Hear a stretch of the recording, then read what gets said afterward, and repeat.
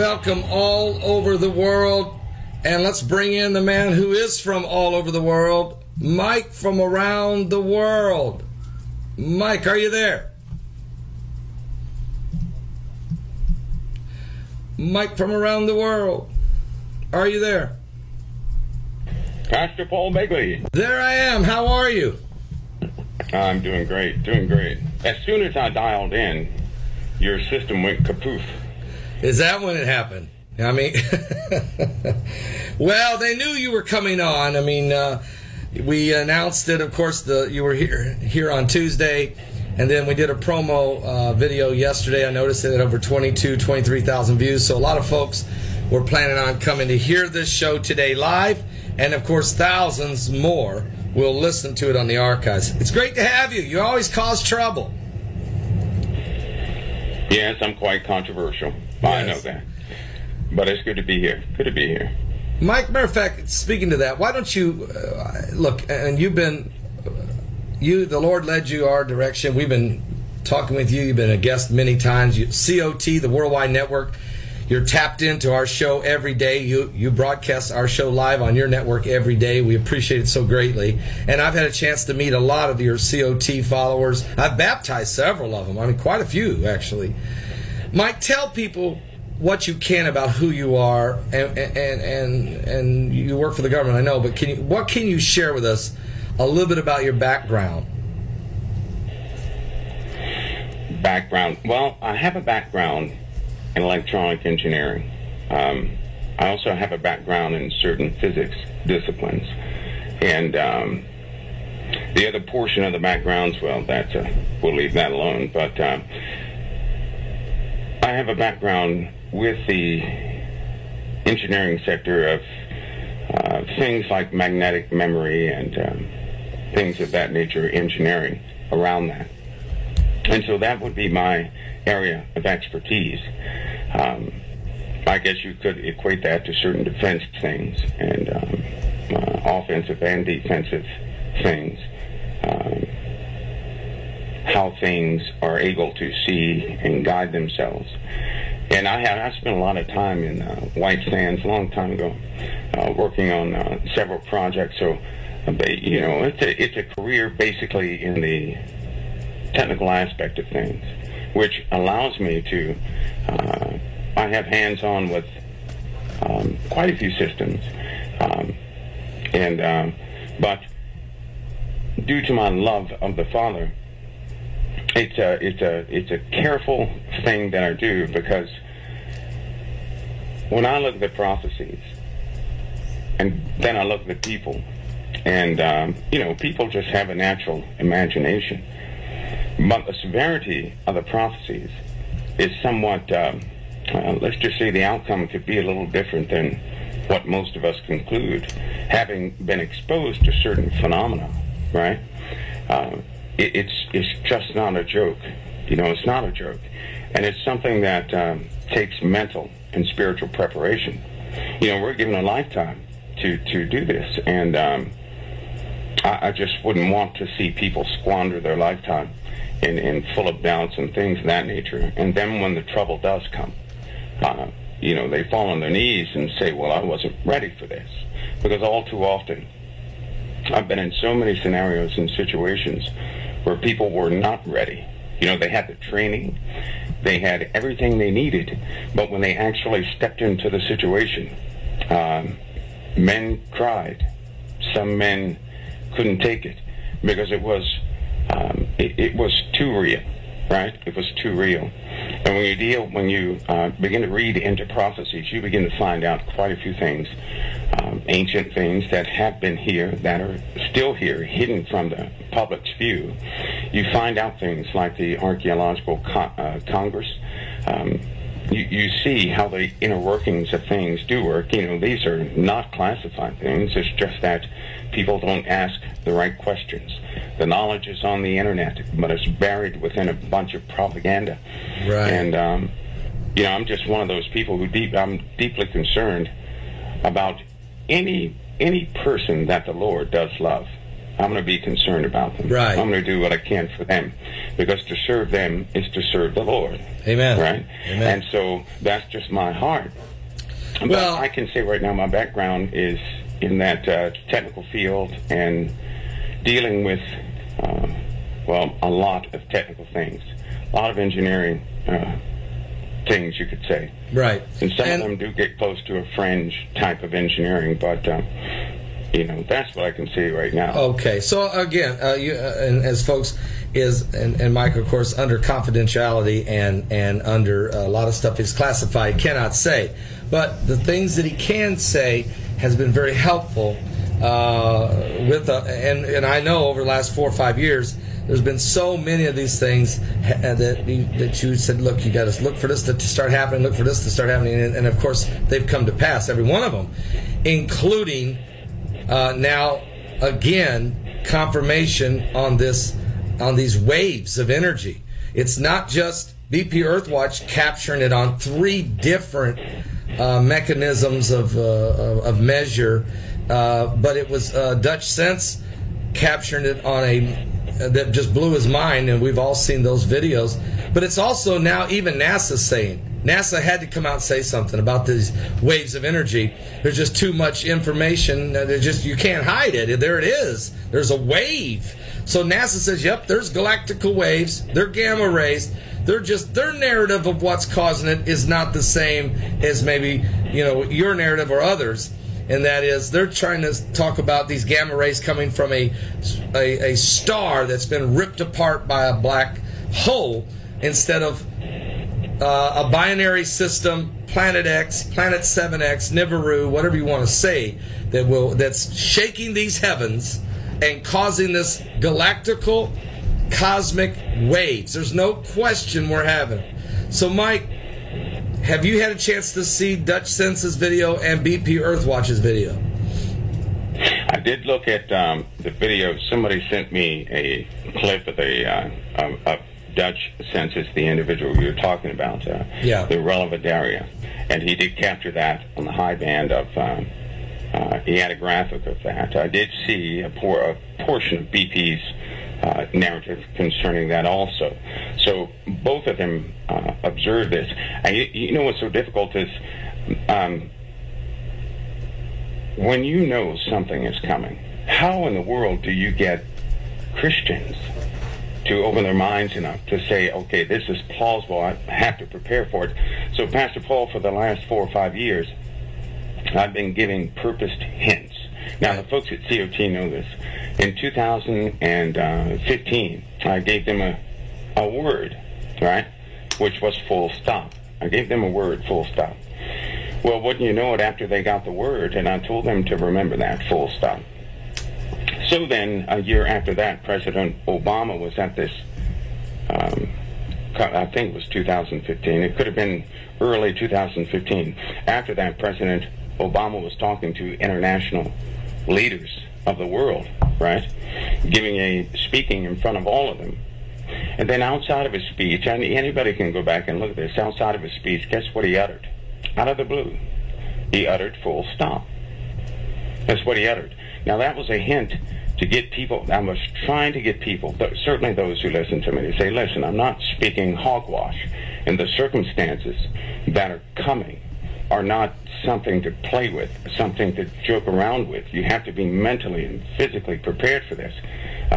You have to be spiritually prepared. Right. Or any mental or physical preparedness won't mean a hill of beans.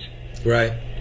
And so I gave them that hint concerning this wave early in, let's see, when was that? That was June or July, somewhere around there. I told them that mid-October we were going to see a shock wave. Right? Yeah, you did. Yes, you did. And that was a little hint. Yeah, and then so that shockwave hits. It hit. So these are hints so that, because I don't like to be lifted up in front of anybody. That's not the object here. The object here is that people understand that these things are coming through. They will absolutely come through. And it's going to change over the course of time. Everything is going to change. And it's quite serious. So with the hints, my prayer was that someone would capture the information discern it spiritually, and think about it. Give it serious thought and be prepared in case they are living once the peak of this thing comes through, so that they won't have a heart attack from all the changes in the world. So, Mike, they are coming. Okay, so we understand your motivation and your integrity of making sure people are warned. So let's talk about the wave, okay? December 26th, this is when the second one, I think you used the word full threshold. Tell us what you see happening as it's approaching, and as it's now December 26th, 27, 28, and so on. What kinds of change? Everything's going to change. So what types of events will start taking place on the earth? From December to February, once we cross that threshold, we're going to have almost like what the sun is doing now. What we have now with the sun is a negatively charged solar stream hitting us, is what we have now. The polarization of what's coming in is sustaining the absorption of the solar winds with compared to the atmosphere. And so December, January, and February, we're going to see a 0.3 increase.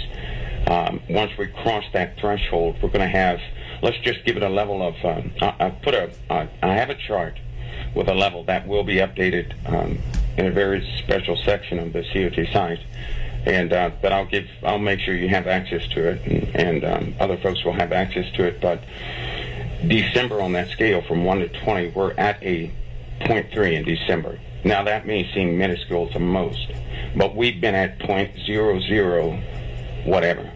We've been really low concerning cosmic radiation. So is radiation? So it's radiation levels that we've already seen. I think BPEarthwatch said we've seen a 12.4 increase in radiation level upon the Earth in the last 12 months. You're saying we're getting ready to see a lot higher levels of radiation?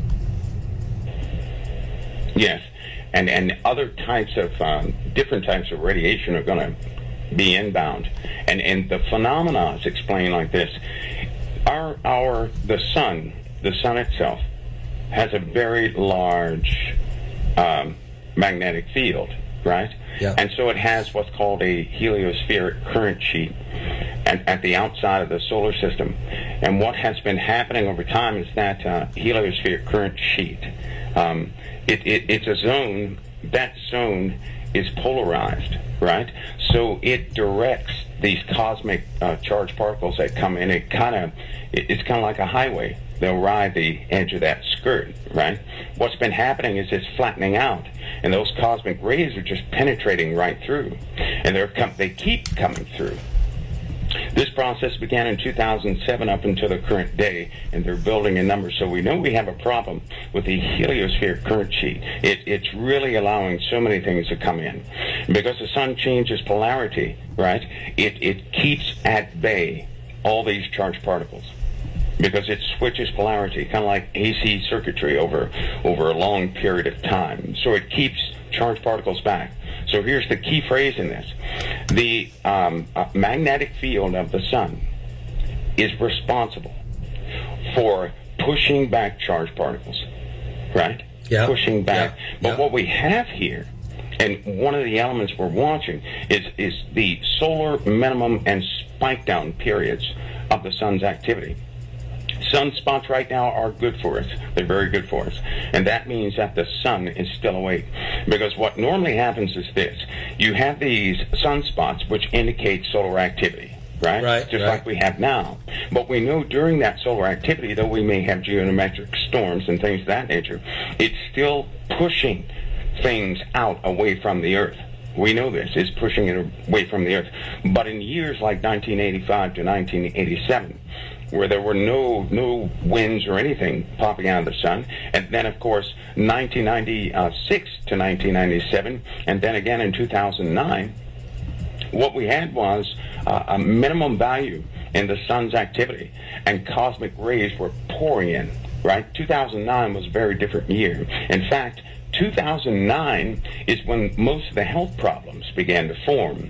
And if somebody's a nurse or you run statistics, just look at 2009, look at the comparison between 2005, 2009, and after, and you're going to see a vast comparison of an increase in cancer, an increase in some of the old diseases that are cancer-based. Anything concerning radiation, people had greater symptoms of. So you're saying, okay, so I'm trying to understand from a layman's standpoint, you're saying that the CMEs coming off the sun actually kind of help in holding back the radiation that's coming from these waves of energy.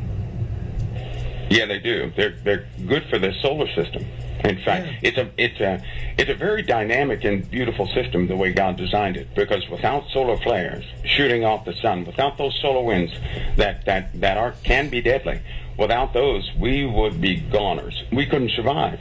Those cosmic rays would overwhelm the Earth's magnetic shielding, and then we're kaput. We're done for. So here we go. We will all fry and burn. Okay, but look at this balance here, this balancing act. So too much of the sun's CMEs can fry power grids, can mess up satellites, and can also cause earthquakes and volcanic eruptions on the Earth. Too much of it. But without it, the galactical rays, the gamma rays, the cosmic rays, or I should say waves of energy that are coming, will have a deeper impact of radiation and what have you. So we need some of this to help balance that. But I'm hearing you say that. But I'm hearing you say that the overall wave of energy is coming so great that even the normal activity of the sun won't be enough. Is that what I'm hearing? That's right. It's a little more intense than usual. Just like that magnetar wave, that shock wave that came through in 2004. Same thing. That scared a lot of people. That's when the global warming issues is a cover for some of the devastations these exploding stars cause. But this cosmic radiation that has been at an all-time high since they started recording this for about 50 years. And 2007, 2009 was a keystone marker in that they had the ACE.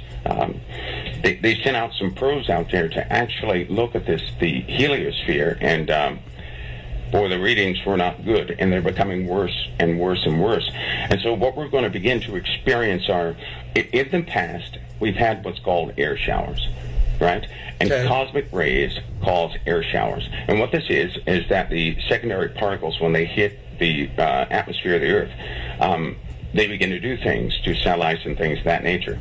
Now, keep in mind, one single element, one single heavy nuclei, or one single proton, right, going at that speed, if it hits a circuit board in one of the satellites, it can disable that satellite. Right? Wow. If it hits the right circuit board, it can disable. This is just one.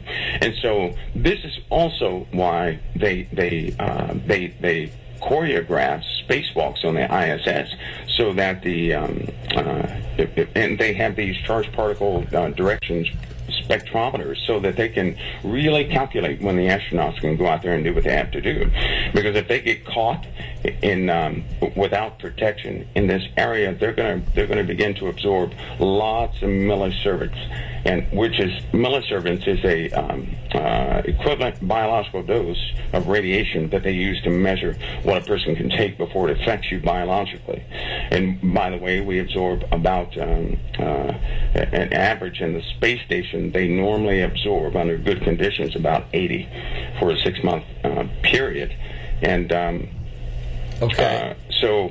but something is changing. The rate is gone up too high. The rate is going up, and they know this. So they're going to have a lot of changes in what they do.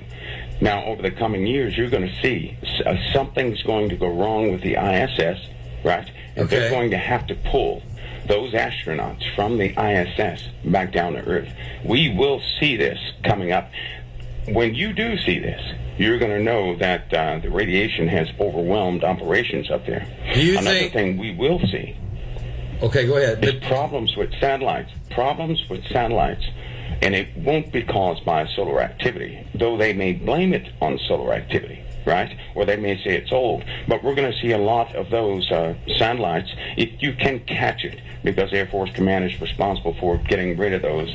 But if you can catch it, you're going to start to see more and more satellites spoken of coming out from orbit.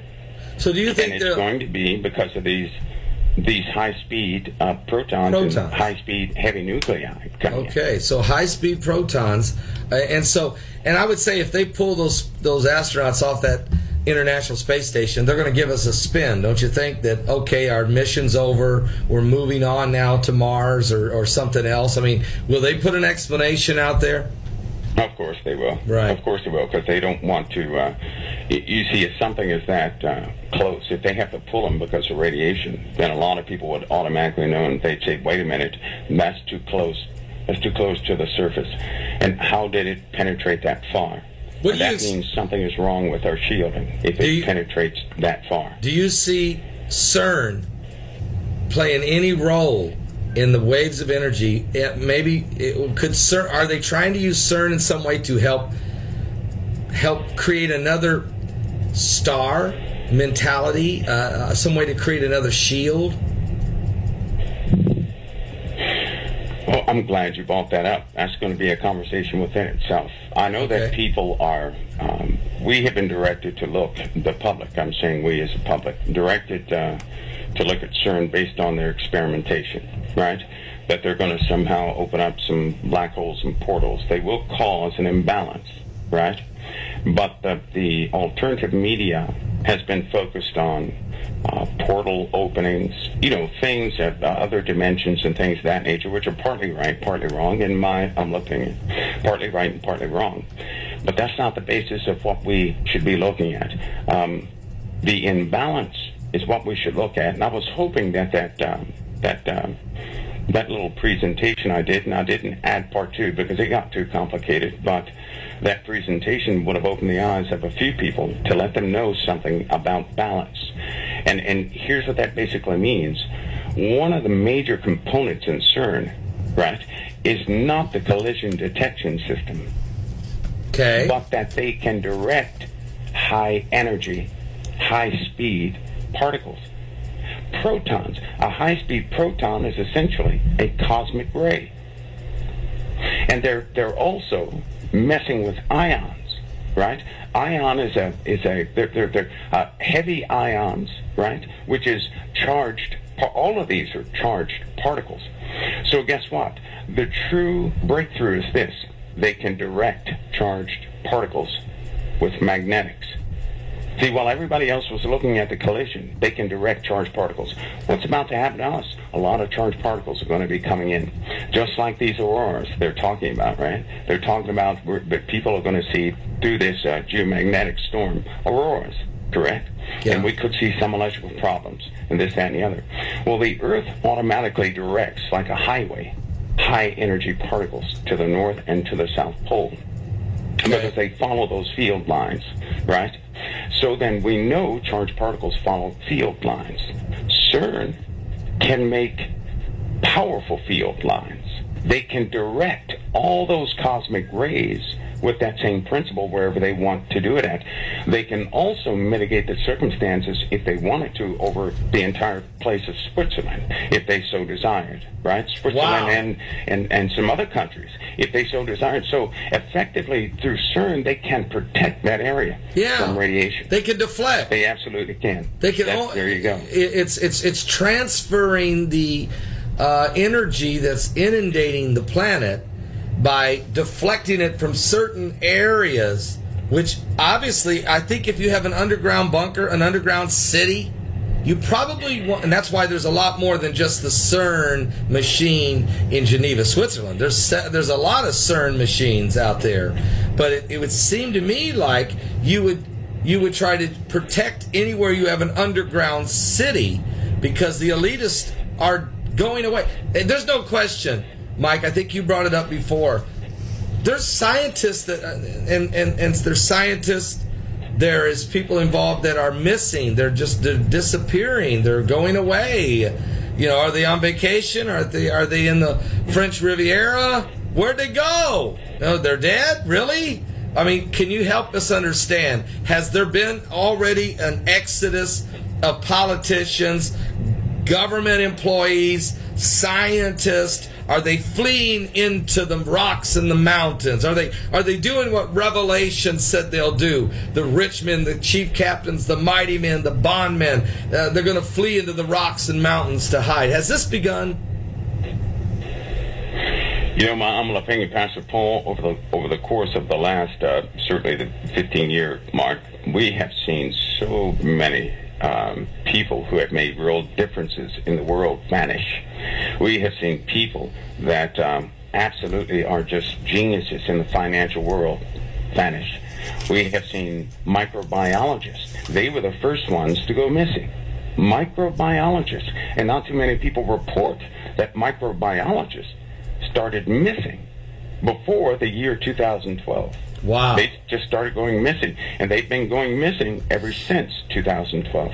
So microbiology, why would anybody want to kill? They were saying that these microbiologists were being killed, right? Strange car accidents, murders, but nobody ever saw the bodies. No. So why would you want a microbiologist? Because that would be essential in an underground base. When you're digging into the ground, there are different pathogens that are in the ground, and you have to have microbiologists to adjust the physiology to new conditions, right? Because you don't want to go crazy under there. No. And you have to analyze and study a great many things. So the best ones have vanished.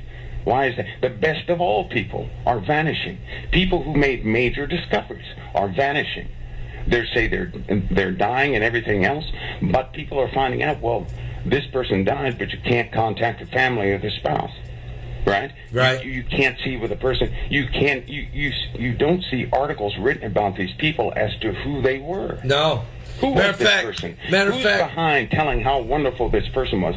Where are they at? Normally when somebody dies of that type of influence, somebody's going to step up behind them and say, this person was a wonderful person, this, that, and the other. There would be a sizable investigation, but that's not what's happening. No. Matter of fact, Mike, to speak to this, I truly believe that this wave of cremation, which is basically changing the way funerals and putting people to rest has changed to this a massive amount of cremation that's going on, and with no services, no memorials, no services. Cremation is a nice cover for the global elitists, the Luciferians, the New World Order, to softly, gently slip away. They can even have a memorial service. They can have an empty box sitting there or whatever, but you'll never see the body, because I don't think all these folks are dying either. I think this is, a lot of people are being cremated, but what a great covering if you're trying to put some people underground and start building underground cities. That's right. And there are a lot of people out there that they die every day. They end up in morgues every day, and nobody knows who these people are. They could be cremating them, switching, who knows? But it is a wonderful cover, because you couldn't tell the public, well, we've just recruited this person to go somewhere, and you can't know where they are, because the entire populace of the earth would say, well, where are they sending them? Right. So then the person, it's easier to say the person died, the person was shot, the person committed suicide, the person is just flat out missing. In fact, the missing story, because too many people have access to the internet now, they quit doing the missing thing. Have you noticed people are not missing like they used to be missing? Right? Now they're just dead, or they committed suicide, or they died under strange circumstances. Yeah, and that's it. Or they just happened to be in an airplane that exploded. Or an airplane that just went missing, and we can't find the airplane. Or what I'm saying? This is, and I remember when the plane that went missing and had the 20 people on it that worked for I forgot the name of the company now, but it was they made microchips and semiconductors out of Texas, and 20 of the people on there had extreme intellectual property knowledge of the semiconductors and the sensors that the military uses. 6 of them were actually part of the patent holders. I mean, these people just vanished. I just still don't believe that. I believe that plane was taken. It landed somewhere, maybe in a secret air base, somewhere on some island in the middle of the ocean, and they take it underground, and then that information can be extracted from those folks, and then that's the end of the story. I just think this is the kind of thing that's going on, and that's not far-fetched. I'm not talking sci-fi. There's just too much. Look at all the hacking going on right now. I mean, it seems like the Russians, they can pretty well figure out everything that's going on. The Chinese can take our submarine anytime they want to, little drones, what have you, which I think is still, I don't see how they could do that unless we give it to them. I still think maybe we gave it to them. Maybe that was a Trojan horse move, I'm not sure. But certainly, Mike, you have to agree with me that this is a technological war now. We're in a different warfare, aren't we? Cyber war. We are, and you know what? Even with MH370, it was so emotionally charged, nobody could see the obvious. Here's the obvious. Why in the world does any country have stealth technology, right? When you can have an aircraft that has no stealth technology just disappear from everybody's radar, right? What do you do? Turn off the transponder and you have stealth. That's ridiculous. They couldn't see this thing. Why would anybody build stealth aircraft? Right? If all you had to do was turn off the transponder, you're stealth. So nobody should ever buy the story that plane just disappeared. No. Planes don't just disappear. No. You have to have, and we spend billions of dollars in stealth technology. They could have saved some money by throwing the transponders out, and nobody could find them, just like they couldn't find MH370. Right. So I don't buy that either. No. That should have been a red flag to many people. That's ridiculous. But it was so emotionally overcharged that people didn't care about the theories anymore. They wanted the people to be found. Right. That's ridiculous. Amen. And why would patent holders be killed? I'll tell you why. Because they're the ones with the ideas. They didn't kill them. These are the folks who have the genius minds who can come up. They're innovators, right? And it just so happened that the patent holders were on there. On the same plane. They're like gold pieces. There you go. And it just so happened that took place, and then the plane goes missing. They abandoned the search. They never picked it back up again. The families are hurt. And they're not giving the family answers. They took a couple ships looking for this thing that's supposed to be under the water. A couple ships? Are you kidding? Are you with serious? Patent holders and with the money involved with those. I mean, the public just bought that hook, line, and sinker. Now they make the story go away saying we can't find it. That's that's so easy to do, and the public bought that though. Yes, they did. Well, Mike, you're exactly right. They just bought a hook, line, and sinker because they've been buying all of the dummy down information that's been coming from the fake news media. It's not the alternative media. It's the mainstream fake news media. That is where your this propaganda of convincing and dummying down the general public. This is where it's coming from, and yet they want to call us conspiracy theorists and off the track. And look, there's a few loose screws running around in YouTube. I admit that, but overall, there's some folks that are trying to say, look, common sense says this can't be. Are you serious? All right, Mike, let's get back to the wave. Okay, you said December, January, February. It's going to be like a 0.3 on a scale to 1 to 20. Tell us what we can then expect to happen in the months after that. What are those things will happen to go along with your counter here, your chart? With a 0.3 to a 0.6 going, because January will probably be a 0.6, February 0.6, December 0.3. That influx of cosmic radiation will cause certain communications problems. So everybody should expect some communications glitches that nobody can quite explain. There's also going to be more phenomena in the higher bands that people will be able to capture with certain optics and analyzing certain things. There are going to be different wave patterns introduced because these waves, the waves are clusters and they are overlapping one another, but they do have a definite waveform like a timed pulse, but they're all mingling and mixing in together. It's very difficult to explain without a person visualizing a simulation, a representation of what they look like. But we're going to see very strange happenings. Static electricity on the surface of the Earth, and certainly in the atmosphere, is going to begin to build. But one of the cautions that's going to be floating around is in the month of February, aircraft are going to have to be extremely careful in flight, because no one's quite sure how much of these charged particles the aircraft can take if it happens to absorb right into the atmosphere. All right, and that's going to cause a new type of St. Elmo's fire, if you will, at the higher altitudes, about flight level 35,000 feet or higher. Will we see anything? We'll be able to see. I mean, because David Wilkerson, and maybe he saw this in the spirit realm, but in 1973 in his prophecy, the 41 things that he shared in 52 minutes, 40 of them have come to pass. The only thing that hasn't, he saw a cosmic storm in the heavens. Could he have been seeing something?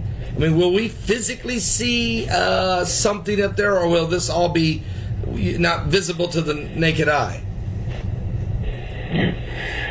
Well, let's just say it'll be. Now, this is the transition period. You know, I gave all those hints, Pastor, because truly this event's going to be unlike anybody has ever encountered. It's much more than seeing something, right? Yeah. And you have to know the natures of magnetic field lines. Well, let me give you an example.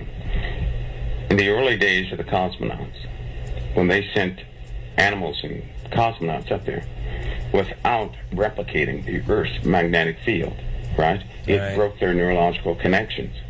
They were crazy people. It fried their brains. Okay.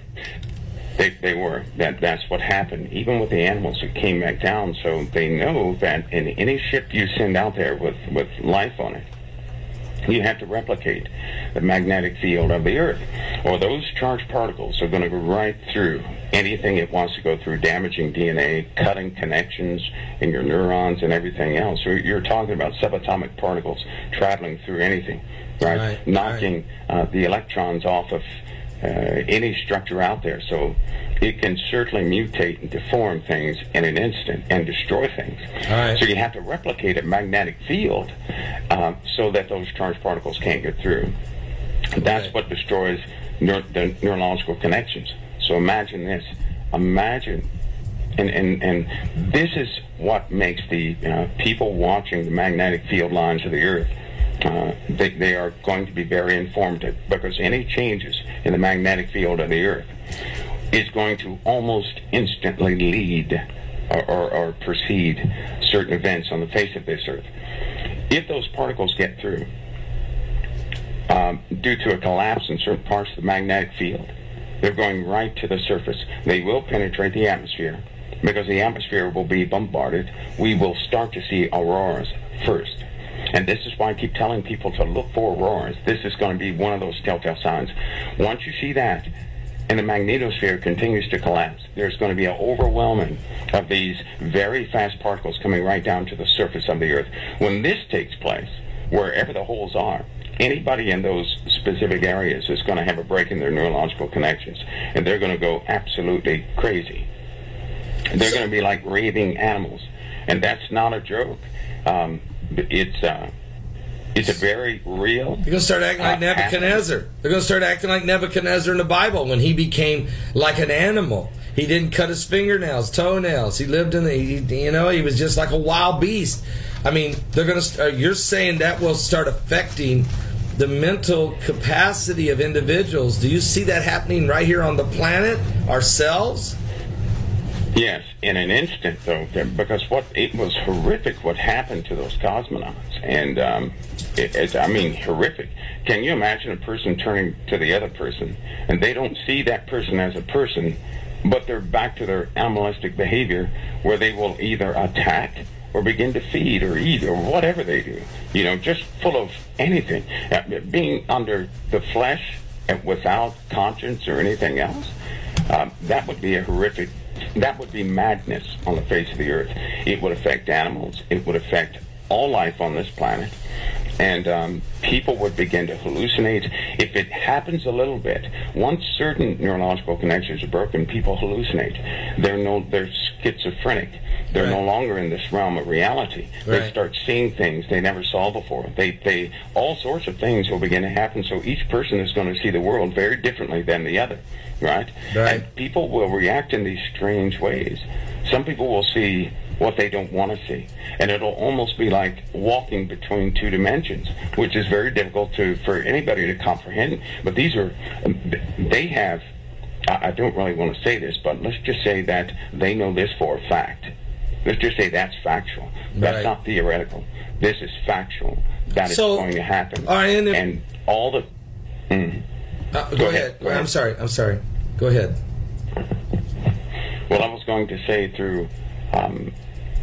they know this for a fact, right? Anything away from the public, there's no ethics committee governing what they do. Anything away from the public, there are no limitations on what they can work with, right? And anything away from the public, people will be experimented on. And they absolutely 100% know what happens when certain types of radiation are introduced into the body, cosmic radiation, which means you have to have a particle accelerator with biological tissue to see the absolute effects. You have to, so that it reaches the speed of light to replicate what happens in space naturally. So, Mike, this is so important for people to have their spiritual guard up. I mean, you got to start to understand, folks, God's not a spare tire. He's not someone you just pull out always in a crisis, 911, call God. Your relationship with God has to be a daily relationship. You have to have a communication open between you and the Father so that He hears your voice and you hear His, and through the Holy Spirit speaking to you. Now, imagine living in this world without Christ in your life. Imagine the craziness, the chaos that's going to come. It's already on the earth, but it's going to get way, way, way, way more. Not just the cosmic or earthquakes, volcanoes, all these things, but the hatred, the meanness, the wars. What about the craziness that's going to happen from this being inundated with these waves of energy, cosmic waves that are disconnecting all the dots in your brain or what have you? If you're a Christian, you're covered by the blood of Jesus Christ. It's a whole different... That's why we don't have any fear. We walk in faith and not fear. But it's important to share this. I have to share this information. I do these broadcasts because I know there are thousands of people who will watch it, and many of them are not saved. They're trying to live this life on their own. And as Christians, you say, okay, I get it. We got to talk about this. We got to get it on the table. It is in the Bible. I'm ready to go. But man, my neighbor next door doesn't have a clue. My brother-in-law is not saved. My father-in-law is an atheist. Yeah, he's right. We got to get this out there. So, Mike, it's important, I think, that the people understand that knowledge is powerful. The Bible says, my people are destroyed for lack of knowledge. So we need to understand what's going on here. You are anticipating. Can you say there's going to be more earthquakes, more volcanoes, more sinkholes? Do you foresee more apocalyptic things happening over the next... Did you say it's going to take 2 years to get through this wave? Yes, 2 years. What do you see happening during those 2 years? Oh, just everything. Certainly in the month of June, where the value goes up to an 8 of that influx, it's going to be some severe change. And then even after that 8, that coming November 2017, it'll be up to a 9, peaking at a 12 through that other year. Now, what will happen at a 2, which is in March? What will happen at 2 in March? Well, this is when we begin to see some true signs of the real volcanism. Right now we've been fortunate, very fortunate, not to have had bad volcanism anywhere. We've been very fortunate, because you're looking at high temperature gases being released in volcanism, carbon dioxide, sulfur dioxide, fluorine, and chlorine, which can absolutely kill anything in its path. And you're also dealing with low temperature gases like the hydrogen sulfides and hydrochloric acid and methane, right? All of these things going up into the atmosphere, settling on the surface of the planet through volcanism, a constant type of volcanism, which will cause an ash environment fairly quickly. Iceland is going to be a place to watch. I know that many people who study geology and things of that nature, they're familiar with Iceland. That's one of the watches that gives people the shivers, right, in Iceland. It is because there's in that region is a volcano that absolutely just messed up the northern hemisphere. I remember that a long time ago. Yeah. And it's happening again. The ground is swelling. In fact, they have teams going back and forth, and they're measuring the altitude of the ground at a breakneck pace now, making sure that the equipment doesn't fail because it's swelling again. That's a monster underneath there, and it's coming alive again. Iceland. You know, it's coming alive. So Iceland volcano is coming alive. It's a monster. Do you think, do we need to be concerned about Yellowstone supervolcano or let's say Mount St. Helens or Mount Rainier out there in Washington? Well, Washington itself is a very interesting place. The good part about Mount Rainier is that it's so visible, the dynamics of Mount Rainier is so visible that it's not really a large concern. But right next to it, underneath the ground, see, this is what gets me about public science. Okay. It does. It irritates me about public science is that they will get the populace focused on places. They're focusing on places where nothing is taking place. Okay. It allows the imagination to fly wild, right? And then people will focus all their God-given abilities on one place and not all places. Sometimes you have to step back from where we have been pointed to look and just step back and say, Lord, show me. That's all a person has to do is say, Lord, show me, and not be moved by their emotions and not be moved by their internal knowledge and their academia, but to let the Holy Spirit reveal to them, hey, this is a problem area. This is a problem area. And if they do that, they're going to start hitting the right spots, because right now the majority of volcanism on this planet that's taking place is underneath the ocean, and it's affecting the water, and it's cooking the fish, and it's causing poisonous gases to flow and go all throughout the waters, where fish are actually just being, the acidic properties of the ocean are ridiculous. Forget Fukushima. The volcanic gases and the activity that's coming from beneath the ocean is deadly. It's heating up the South Atlantic and the South Pacific Ocean, and it's going to continue to do so. And that's like a conveyor belt. Now, when it rises high enough, our jet stream is going to change. The southern regions absolutely dictate our jet stream. Really? And that's in the dynamics of the atmosphere.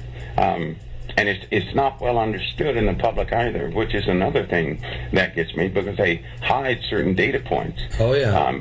For example, if the guy I heard Duck Sense, if he had access to some of those data points, he would absolutely figure it out. If BP had access to those data points, he would absolutely figure it out.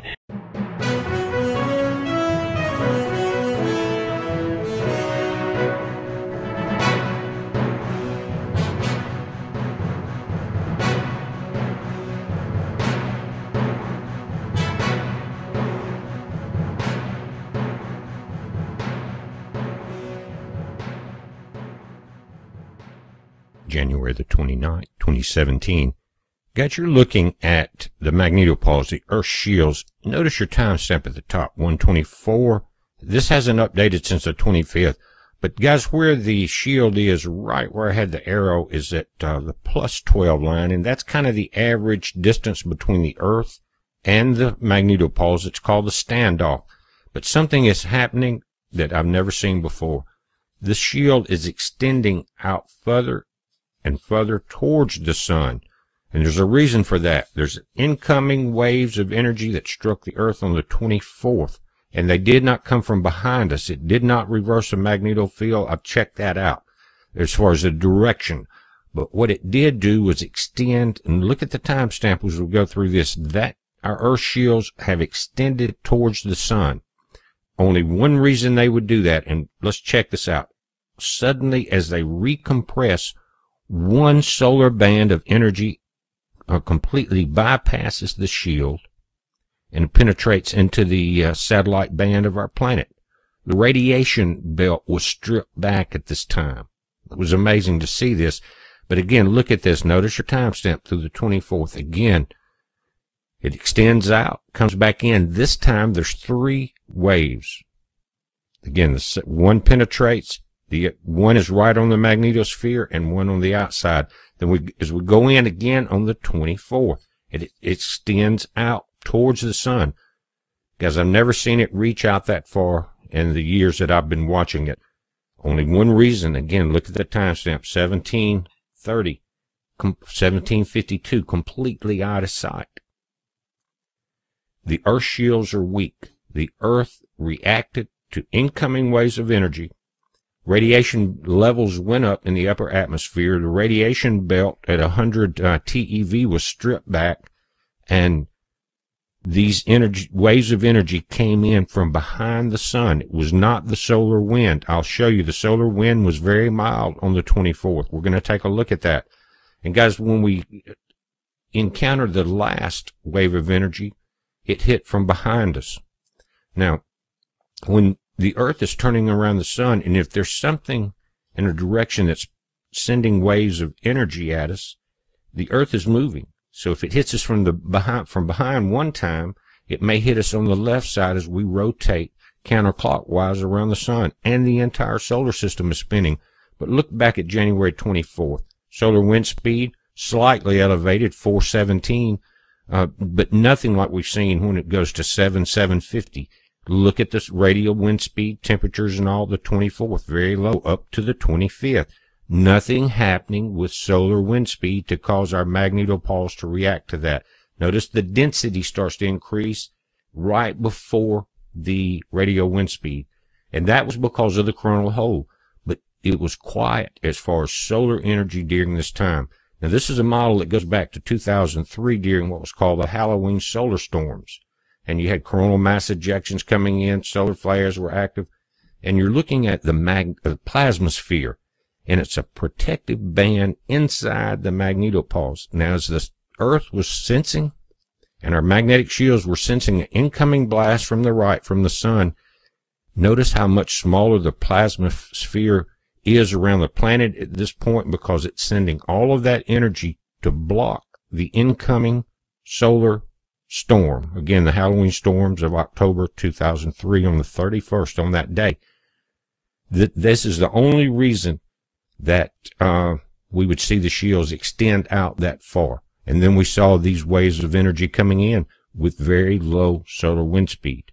It was either a gamma ray burst, another set of waves of energy, I'm not sure.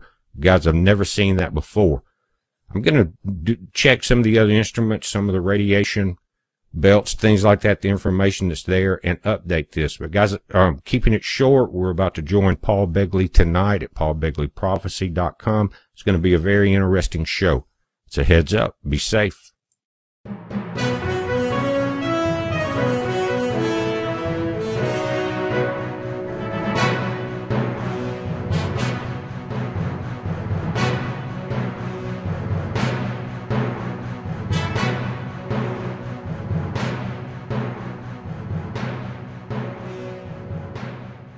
But they hide those data points, and so nobody's going to come forward and share those data points. They'll just bedazzle people with these. So are you saying these data points that will never happen? Are these data points classified? I mean, basically, that guys like BPEarthwatch or guys like Dutch Sense, these kind of individuals, they're not getting. They can't get to all the meters. They can't get to see all the data points, all the information. For if they did, they would figure this thing out. It would be. They would say, "Oh my, this is exactly what's going on." Is there some things out there that other scientists, let's say, that who have privilege to this information can see, and they know what's coming? Yeah, but they won't say anything. If they use, here's how they get you. Here's how they get you. the information itself doesn't have to be classified, right? Okay. But if you use a classified piece of machinery, right? Yeah. Any information you obtain from that device cannot be published. I see. That's how they get you. So if you take the data from that device and add it with your data, now your data is also classified. And if you break that classification, you're just not going to make it, right? You're not going to make it. That means that people, right? No, you just won't make it. Yeah. Which means that they have the folks that have access to these things. Believe me, they're not going to tell anybody about those data points. They're just not going to do it. They're being listened to, and they can talk about any other subject, but they better not get close to the absolute and actual data points. Well, let me ask you. Let me ask you a question because I've had a couple visits from the NSA. They'll say you're saying certain things about information that who's your source, because you can't have that information unless you have access to certain things. My answer is, well, my source is the Lord. I mean, are you talking about things from the Bible? Because the Bible tells us certain things that are going to happen. I can't tell you how. I don't know how they're going to happen. I can read where it says it. He goes, and so the individual says, yes, but sometimes you say things from the Bible, then you get some kind of revelation, is it?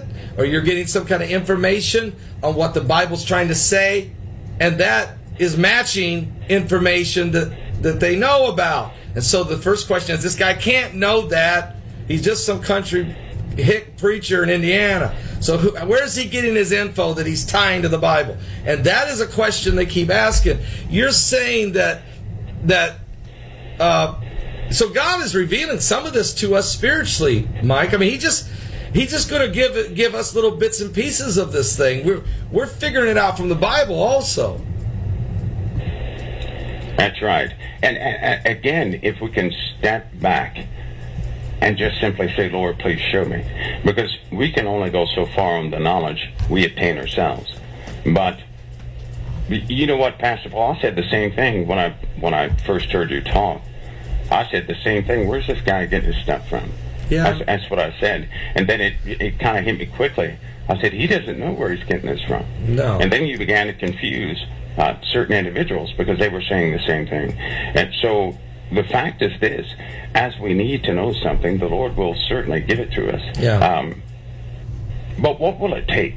What in the world is it? Because you were talking about that David Wilkerson. David Wilkerson. His last prophecy didn't come about the cosmic storm. And you've heard me say the sky will turn to a golden color, right? Yes. So what's going to happen when people see that? I can tell you what's going to happen. They're going to attempt to explain that away too.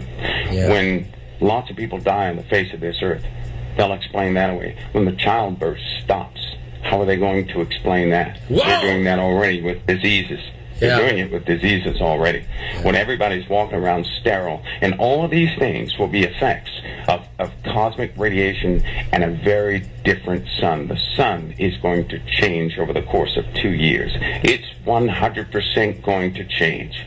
When these cosmic rays come in, they're going to change chemistry in the sun itself. So it's going to be very different and very hot. Right. I know that people think that an ice age is coming, right? Right. But I have to tell you, the sun is going to heat up so much that if anybody goes into the sunlight, you're going to have blisters within minutes. Well, that's in the Bible also, Mike. Are going to be so intense. That's in the Bible also. It says men will be scorched with the heat. They will blaspheme God. They will literally curse His name over the intensity of the heat that will scorch them. You know, Brock, before the broadcast, Brock is producing today's show. He's doing a great job trying to keep up with me and you here with the graphics. I mean, I don't know how he's doing it. But he said to me, Dad, he said, ask him one question. These cosmic rays that are coming, this galactical waves, what will it do to the integrity of the sun as we know it? That was an exact question. Integrity of the sun. And Mike, you're starting to tell us. Tell us how that changes the sun. What does that mean? It's morphing into something. What's going on? Well, the sun right now is at a pretty balanced state. The sun, as you know, sends out a lot of particles, right? So what happens when it is flooded? When that let's just say the heliosphere is pushed back so much, what's going to happen to the solar winds? They're going to be rediverted back inwardly to the sun. There will be vortices forming around the sun, which will heat up everything. See, they don't want to tell you this, but global, since they argue about it anyway, and Trump is coming into power, global warming is although it is real, the planet is warming up, but it's not because of the reasons they have explained. There are very large radiation vortices forming around the Earth and Mars and all these other planets. Each and every single one of them is heating up, and it's because the heliosphere is being pushed back. So somehow, and when this happens, all that radiation is going to feed right back into the sun. So what happens when the radiation that the sun puts out gets fed back into the poles of the sun? Yeah. It's going to become twice as powerful, right? It's going to begin to change its own. You're going to have an introduction of changed particles. There are reactions taking place in the sun, right? Very balanced reactions. Right. And so when this stuff is fed back into the sun, we're going to see changes. It will become so bright. People, they should have noticed, certainly in the last 2 years, that lux, or let's just say the intensity of brightness of the sun, has gone up at least 230% has gone up. Yeah. But that equates also to infrared has gone up a little bit too. So as the brightness of the sun increases, so will the heat of the sun reach the earth more and more. It's going to go up at least, it's going to become at least up to a factor of 5, I guess you could say, right? 5 times brighter than what it is right now it will be in a very short time span, which means we're going to feel heat. That means in the sunlight it's going to be incredibly hot, but away where there's shade it's going to be incredibly cold. We're going to have a freeze and a oven right here on the earth, even with the atmosphere. And then as this heat and this cold begins to cause turbulence in the earth, we're going to have high winds we never ever saw before. Wow. So here we go. The earth, what about the energy of the core of the earth from the waves of energy? Isn't that going to affect the core of the earth, causing the rock to start to melt, the magma start to move, which obviously has to create, if the inside of the earth's core is imploding or is igniting, then there's, I would think, and I'm not a scientist here, but I would think there would be more sinkholes, more volcanic eruptions, and like the earth is kind of like trying to pull apart from the heat. I mean, is that part of, because I can read what it says in 2 Peter chapter 3. I can read what it says going to melt with a fervent heat, but is that because of the heavens are shaking, which Jesus said is going to happen? Stars going to be falling from the sky like a fig tree casting its untimely fig. The moon's going to turn to blood because it's going to definitely have it's going to definitely be reddish. The sun is going to be ashamed, some kind of sucking away of the helium and the hydrogen away like it did in the days of the plague of Moses. But for the earth to melt with a fervent heat, it's not only from the sun, but doesn't it also implode from within? Well, we're going to have magma issues. With this radiation coming in absorbed at the poles, it's going to be overwhelmed. By the way, when it's absorbed at the poles, it goes right into the interior of the planet, is what it does. And all that radiation goes inside the planet, right? Yeah. And so inside the planet is moving westward, right? If you looked at the North Pole down upon the Earth, everything is moving clockwise, right? And that's causing the magnetic field around the Earth. So what we're going to have is a highly energized, the interiors of the Earth are going to be highly energized. Here's the problem. Simply because you energize or heat up the components of the Earth, it does not mean that the interior of the Earth is going to spin faster. No, it means quite the contrary. It means there will be interruptions in the motion of that molten iron and different metals inside the Earth. So you're going to have obstructions that will begin to slow down the motion of the interior of the Earth, causing our magnetosphere greater problems until it reaches the point of chaos.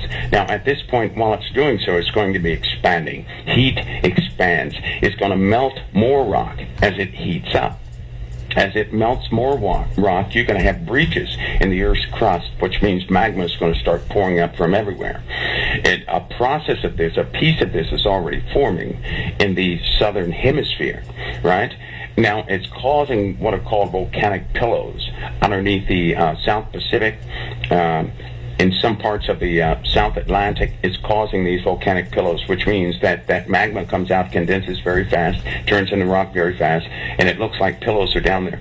But what it's also doing is releasing gases, killing sea life around it and everything else for a while. And it's heating up the water, right? Because you have warming waters in the southern regions of the Earth, warming, and they're getting hotter and hotter. Do you remember that heat plume that was moving through the north, from the South to the North Pacific? Yes. And come to find out, it was huge. Been nickel deposits found at the bottom of the ocean. Yeah. Nickel deposits. You know, nickel, that's crazy. And the North Atlantic crack is becoming bigger and bigger. And so what's happening is we have an expansion event inside of the Earth with all this additional heat. The introduction of this breaching cosmic radiation that is going through the heliosphere is going to be absorbed inside the planet. Inside more than this planet is going to be absorbed from the sun. Now remember, our orbit is controlled by the sun. That's a balancing act too. And we're not in a perfectly cylindrical orbit. We're not going around in a perfect round circle. It's an elliptical orbit that we have, the Earth does. So it's being squashed and squished and bent and stretched and everything else. That elliptical orbit is going to become a little more exaggerated. Do you know what that means?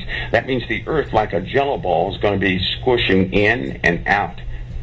That means tectonic shifting like we never saw like crazy. So there'll be earthquakes. That's what it means. Yeah. Well, let's look what it says in 2 Peter chapter 3 for a minute, Mike. It says this, folks. This is 2 Peter chapter 3, verse 3. Knowing this first, that there shall come in the last days scoffers, walking after their own lust, saying, where is the promise of his coming? Begley, where is your Jesus that you say is coming? Here come the scoffers, the mockers, and they will be from all walks of life, folks. They will be from the scientific community. They'll be from the mass media. They will be your neighbor next door. They'll be your brother-in-law. They'll be the guy you work with. Okay, they will be from the church. They'll be pastors saying Jesus isn't really coming. And we need to turn to this globalization, this one world solution. All right? So they'll say, where is the promise of his coming? For since the fathers fell asleep, or since they died, all things continue as they were from the beginning of creation. We know that's not true. Mike is telling you the earth is going to go through a transformation. The cosmos, the heavens are shaking. Things are going to change. And then verse 3, for this they willingly are ignorant of. They know better, but they will convince themselves. And that by the word of God, the heavens were of old, the earth standing out of the water and in the water, whereby the world was being overflowed with water, perished. That was during the flood of Noah. But the heavens and the earth, which are now, by the same word, are kept in store, reserved unto the fire against the day of judgment and perdition of ungodly men. But, beloved, be not ignorant of this one thing. One day is with the Lord as 1,000 years, and 1,000 years as one day. The Lord's not slack concerning his promise, as some men count slackness, but he's long-suffering to usward, not willing that any should perish, but all should come to repentance. Now notice this. But the day of the Lord will come as a thief in the night, when you least expect it, in the which, here's what's going to happen. The heavens shall pass away with a great noise, and the elements shall melt with fervent heat, and the earth also and the works that are therein shall be burned up. I am not making this up. Mike, the very things you've been explaining to us, how the effects upon the earth and the sun, which affects the earth again, all these things, Peter saw it. How did Peter know this? He was a fisherman. He was a fisherman, crying out loud. How does he know the cosmic transformation 2,000 years later. It's because the same anointing upon him is upon the body of Christ today. And there's 2,000 people watching right now live at YouTube. Exactly 2,000 people. I want you to know something. How many of you have your names written in the Lamb's Book of Life? Or are you going to be standing here twiddling your thumbs when the Lord Jesus Christ comes and you say, what in the world was I doing? I had all this knowledge. I had all this information. I was hanging out in the chat room. I heard Mike from around the world. He explained to me the actual end time, and I'm still not right with God. And so, Mike, I'll give you one last word.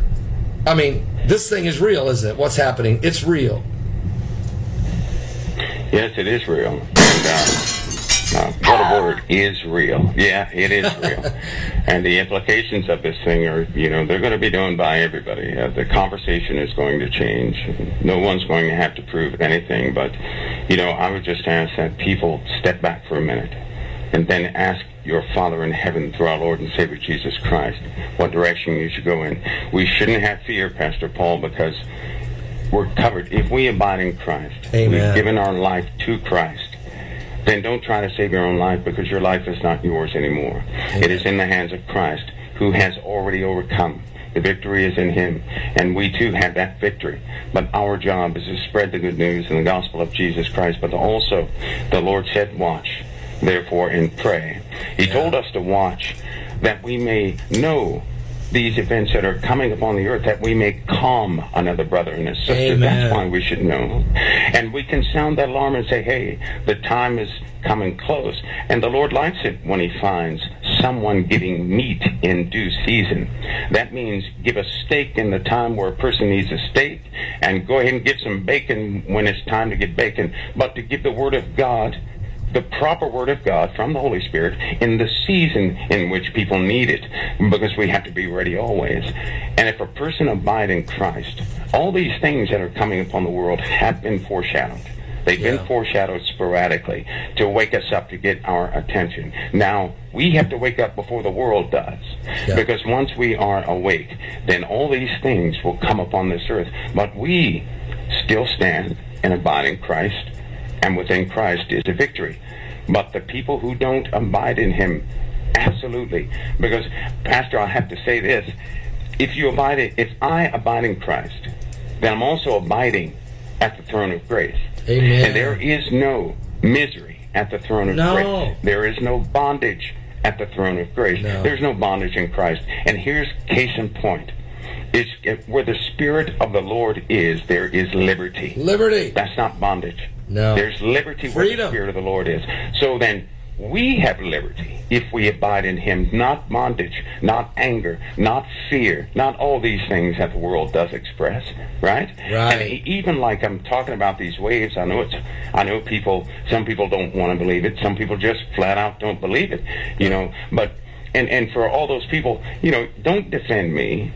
People will see things, they'll see the truth as the truth comes. It develops. And science is not 100%, but I am charged to do what the Lord has given me to do. And so guess what? Doing that with a good conscience, with an honest heart. I have no problem with anybody doubting, talking about me, because I have to answer to my Father in heaven and my Lord Jesus of Nazareth. Oh, and by the way, he is the Lord of my life. He is the King of my life, and I have to answer to him. But I'm bound to do those things for him that edify you, the brothers and the sisters in Christ. And so we don't intentionally try to speak hogwash, right? No. We speak the truth as the Lord gave it to us. But the preparations are real. Yeah. Of all the things in the Bible, the thing spoken of the most was the destruction coming near the end. Yeah. And do you know, Pastor, in the New Testament it says this, that anybody born after Christ, it's in the book of Hebrews, anybody born in that time of Christ, you have been born in the last days. The last days began with Jesus of Nazareth. Right. And he's the only one that opens the seals. Now, if Jesus is worthy to open the seals, why would we be afraid of the things inside of the seals? Because our lives belong to him. Amen. He's opening those seals, but we belong to him. So why? No need for fear. But we can certainly encourage another person in their fear. Amen. But we can't be fearful and encourage anybody. So that's the point of this thing, because it's going to be very real. Very real. Mike, awesome. Awesome information. I'm going to be coming back to you because, December 26th is just around the corner, a few days after, or there may be some more manifestations that BP Earthwatch and others may encounter, may see. But I'm hearing you say that it's over a period of time, we're going to be seeing more and more and more of this stuff beginning to manifest. And so, hey, thank you for such a powerful, positive word. Is with the best of your ability and knowledge and the freedom that we have to share with us the truths of the end times and to get people ready, and your testimony of Jesus Christ. Thank you again for coming on today. Thank you, Pastor Paul, and God bless you. God bless.